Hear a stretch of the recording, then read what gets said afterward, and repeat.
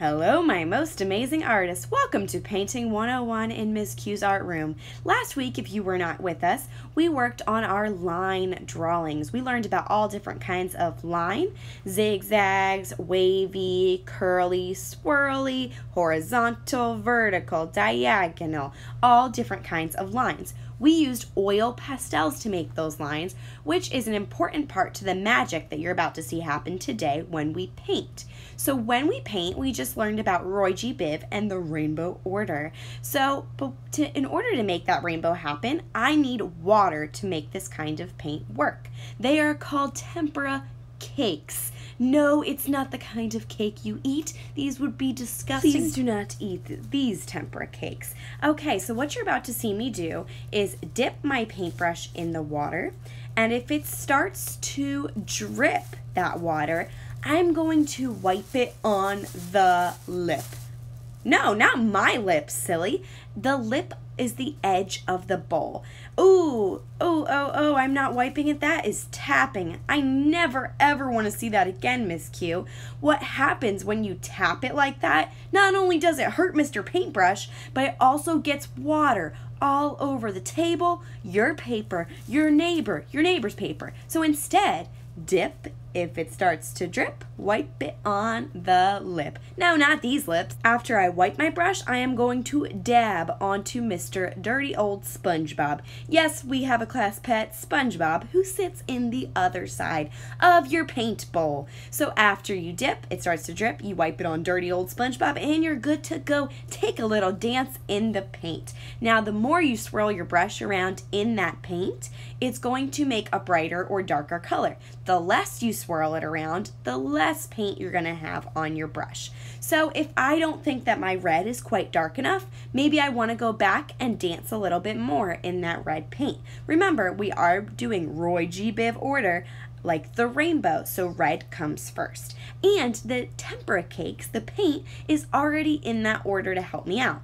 So notice that in between my red and my orange, I washed my brush. I swirled that brush around in the water before I went and danced around in the orange. This is how nicely I was dancing, not smashing my paintbrush down and giving it a bad hair day. Oh my goodness, I am so sorry, Mr. Paintbrush. I will never do that again.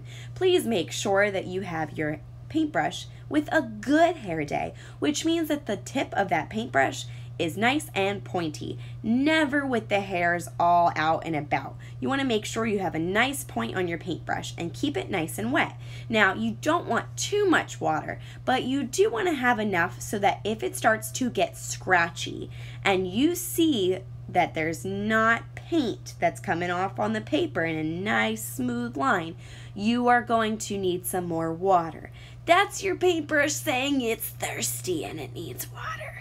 Alright, so then really important that before I go to my next color, I danced around in the water, dabbed it off on Dirty Old SpongeBob, and then went and danced around in my next color in the rainbow, which is yellow. Remember, the longer I dance around, the brighter color I'll get.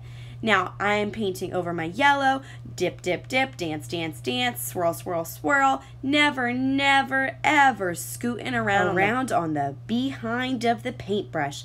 I always want to see your paintbrush dancing like a ballerina on the tippy toes. Never, ever seeing that ballerina paintbrush scooting around on its bottom, because nobody wants to go to the booty scootin' ballet. So please, always make sure that your paintbrush is having a great hair day and always dancing around on those ballerina tippy toes. And always, always wash your paintbrush in between colors. If you need to, you can stand while you paint. Just make sure you stand behind your pushed-in chair.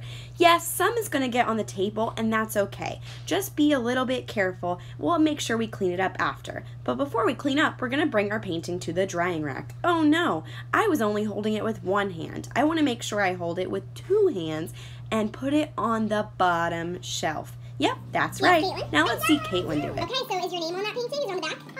Yeah, okay, good. So now you're going to hold it like a pizza with two hands, like you have the most important pizza ever. You're going to make sure your chair is pushed in. You're going to carefully walk it to the drying rack. Now when we use the drying rack, you want to fill it from the bottom to the top. So there's two different drying racks. Caitlin's going to the small one, which is just fine. You want to make sure that you get that painting onto its own level without touching any of those bars. Carefully slide it in. We can fit two on each level. So it's not a good idea to put your painting like that, because then you're taking up a whole shelf to yourself. So put it on one just like that. All right, Caitlin, let's try to take it to the other one. Take your painting out. Okay, let's bring it to the other one. We'll start it at the bottom. Slide it into your own shelf. This time you can have your own shelf. And fill it from the bottom to the top. Nope. There we go, the bottom. Very good. After you have your painting with your name on the drying rack, you're going to go back to your seat and clean your area using a sponge. Make sure you don't get that sponge any wetter than it already is. After you've cleaned your area, please make sure that your paintbrush gets put back where you found it. Make sure that it's clean before you put it there. Please be sure to follow Miss Q's specific cleanup directions. If she says to replace the water, walk very carefully with your water bowl. Wash it out, dump it, rinse your sponge and squeeze it real good. And then you're going to refill only one side of the bowl with not too much water. Put your paintbrushes and sponge back in the other side. Turn off the water and carefully bring it back to your table. All right, artists, now it's time for the paintbrush oath before we get started today.